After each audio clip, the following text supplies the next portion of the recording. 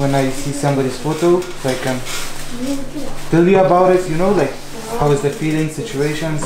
Okay, sometimes. so do you think that the photo can talk by itself? Yes, exactly. You don't need words. Yep.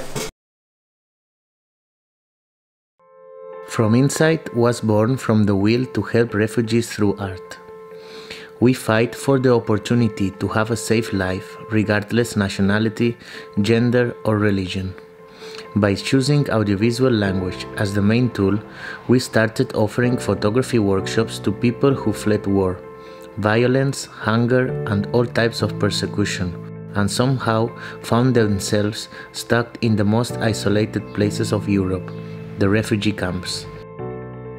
Our struggle for global justice operates through the depiction of conditions inside refugee camps and the daily lives of people living there. But the peculiarity of From Insight is that we are not the ones taking the pictures.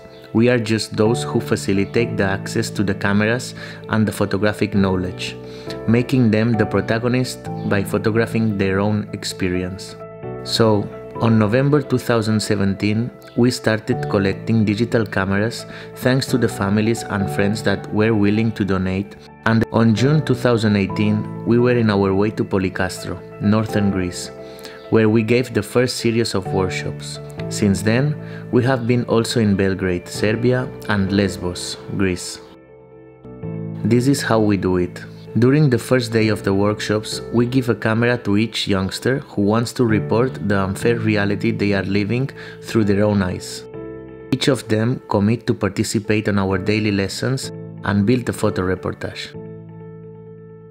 During 3 weeks, we spend from 1 to 3 hours on improving their photographic skills. Every day.